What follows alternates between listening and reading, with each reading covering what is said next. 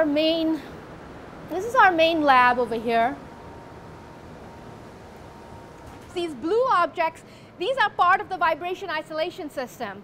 So this is a vacuum chamber, and inside each one of these types of chambers lives a mirror of LIGO. This is very rare for us, but it turns out that this chamber is actually not under vacuum right now. See, the door is craned off, and if you come over here, you'll see that it's actually open for work going on inside. We're trying to measure something that's 10 to the minus 18 meters of motion. And you know, when I first heard it, I actually thought this is absurd, this is crazy. And then I just couldn't let go. I was like, okay, this is crazy enough that we've got to try to do it. And I was hooked. I've been hooked ever since. I've been hooked since 1991 when I started this as a graduate student in the field. My name is Nergis Mavalvala, and I'm a professor of physics at MIT.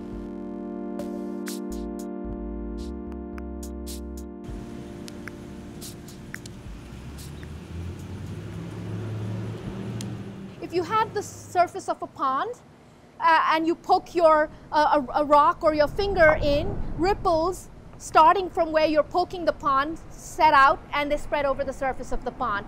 So Einstein's picture of space-time is similar, where you have some massive object, could be a black hole or a neutron star, and the radiation, the waves from that object leave the object and propagate through space. They travel at the speed of light. So that's what a gravitational wave is. Now, it turns out that gravity is a completely unexplored messenger. It encodes information about the structure of space-time, about the warpage of space-time, in ways that light cannot even sometimes contain. So a black hole is a very good example. If there's a black hole that sits around in space and has nothing bright around it, or no other matter that's falling into it that can glow, we can't know about it. We can't learn much about it. Whereas if we could study the gravitational waves from that black hole, we could reconstruct almost everything about it. LIGO, which is the Laser Interferometer Gravitational Wave Observatory, is one of a handful of such very big experiments scattered across the planet to detect gravitational waves. So how do we then go about measuring these waves? So now imagine that my two space-time objects were in fact a laser and a mirror.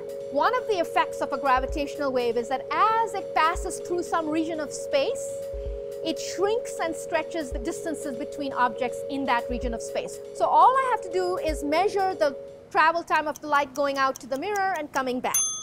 If a gravitational wave passed through this region, then the distances between these two would change, and the light travel time would change, and I could register or record the passing gravitational wave.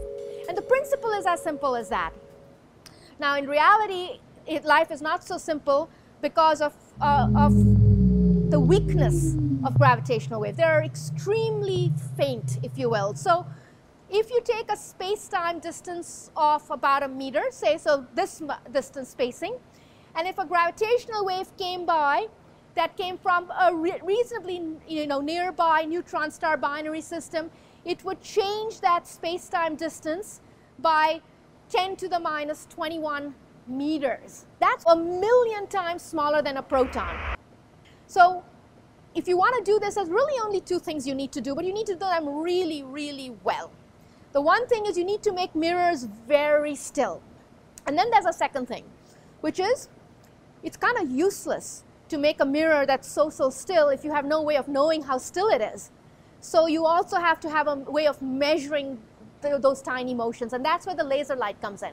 So we use the laser light as our meter stick for telling us where is this mirror relative to the laser. You can think of squeezing as making our meter stick more precise, making it a micrometer stick or a nanometer. In our case, it happens to be an atometer stick, but okay. Well, let's just see how we're doing here. All right. Georgia, Eric, and Maggie together are building a squeezer that can go inside the vacuum. Right through that door is the open chamber. Yeah. That's where this is going to go. On this table is where we have the lasers that we get our light for, which are coming over here to bring the light, and this is where the actual cavity is, where we're generating our squeezing. Think of a laser having all of its noise distributed in a ball or a circle. If the noise is represented by the radius of the circle, it just says no matter which way I look along the circle, it's the same amount of noise. Now when you create a squeeze state, what you're intrinsically doing is you're taking that circle and you're squeezing it into an ellipse. And now what you see is that along the thin part of the ellipse, you have smaller, less noise than your original circle did. But along the long part of the ellipse, you have more noise than your original circle did.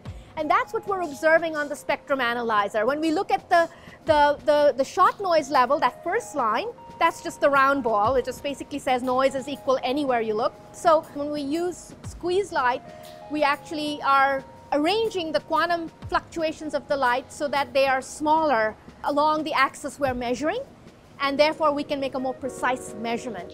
The squeeze light source that we're building, when we can make a factor of 2 improvement, we think that's really worth doing.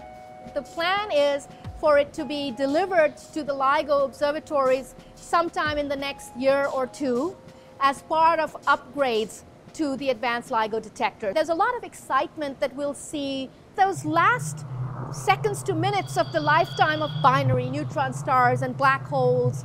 That's exciting, and it's going to be new and never done before. But really, the most exciting thing probably is that we don't know what else is out there that we can see using this new technique. The gravitational waves that we're searching for, they happen to be in the human audio band. So they just happen to be that our instruments are most sensitive sort of from 10 hertz to 10 kilohertz, which is very much the human audio band. So when we observe these gravitational waves, we'll be listening to the universe. So until now we have sight, we can see, but we haven't heard. And now we're about to turn on another sense.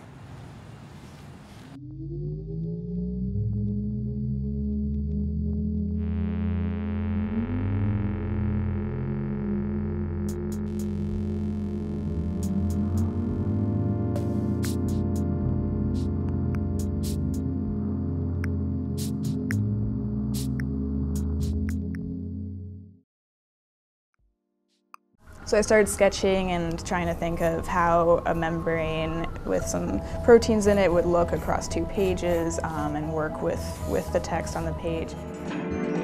It's really important in the creative process, all that discovery that happens.